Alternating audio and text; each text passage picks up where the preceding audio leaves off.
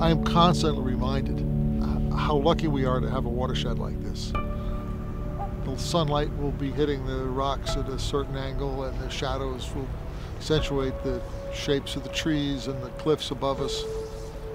It's a all-encompassing emotional experience.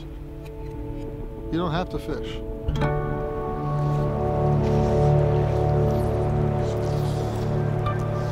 I'm the fourth generation of the E-Bar Guest Ranch.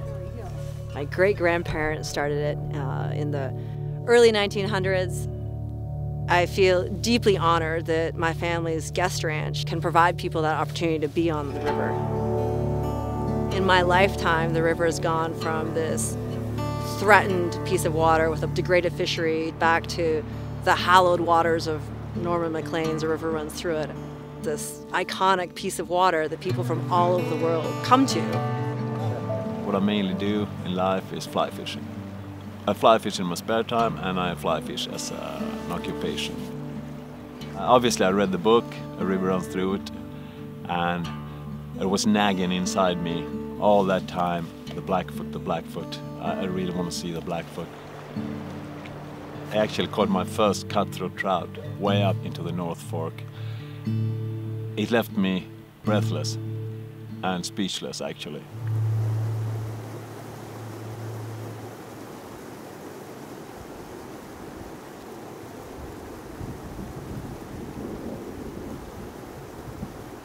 You know, whether you're looking up Montour Creek, up the North Fork, up the Clearwater, they're full of game. They're all crystal clear water. Trout in them are all wild, they're all native. They were born there. You don't find that almost anywhere else. The population of fish in the mainstem Blackfoot is directly correlated to how well our tributaries are functioning. These fish require cold, clean, complex, and connected habitat. And when you look at over 200 streams, the North Fork, Montour Creek, West Fork Clearwater, Morrell Creek, these are the cream of the crop. These are in the top 10 for protecting West Slope cutthroat and bull trout. These watersheds in this landscape used to have bull trout pretty much throughout. A lot of the areas that are protected in the Blackfoot Clearwater Stewardship Act are key places for bull trout protection and a turner protection for a lot of other species at the same time. People don't need to care about bull trout. You can care about grizzly bears or wolverine or West Slope cutthroat trout or any of these other species, and they're all basically benefiting from the same action that needs to be taken. The reason that we focus on bull trout is because they're such a good indicator of environmental quality and whether the rest of the food web is doing well. One thing that's really important is that we have connectivity and that we have an intact, high-quality headwater areas that protects water quality, protects natural hydrology. The tributaries are the lifeblood to the river. That's where the majority of the spawning is taking place. These tributaries coming off the mountains are really important to protecting recruitment of our native fish into the big river system. With our goal of recovering these fish at a landscape scale, it's really important that the habitat is there to support these fish.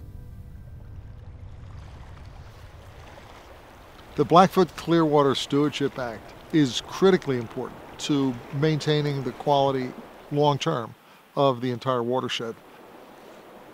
There's a lot of sections of the watershed that are in great shape, but with great opportunities for them to lose that great conditions. It could be opened for development. We all have the same goal in mind. We want to maintain this. We want to be able to experience it. We don't want to change it into something else. We don't want to lose it. And that river is what brings us together, whether you're a fifth-generation rancher, whether you're a logger, whether you're a retiree who just kind of happened to fall in love driving up Highway 200. And it's high time that the Blackfoot Clearwater Stewardship Act gets passed. We've been waiting for this, working on this for over a decade. We've inherited this incredible legacy, and the Blackfoot Clearwater Stewardship Act allows us to pass it on.